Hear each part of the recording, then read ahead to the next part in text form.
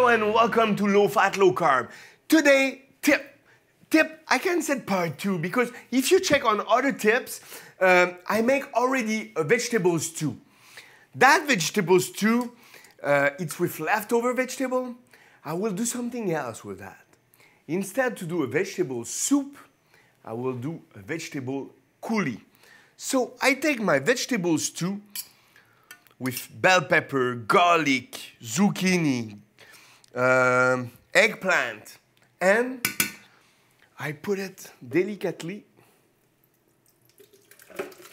voila, almost splash everywhere, in my blender.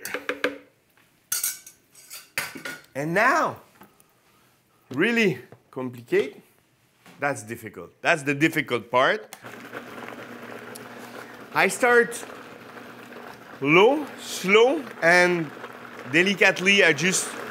Of course, I have a great blender, okay? This is a good tool to have.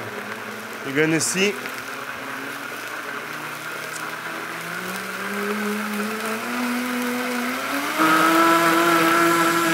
It's a little bit noisy, but it works well.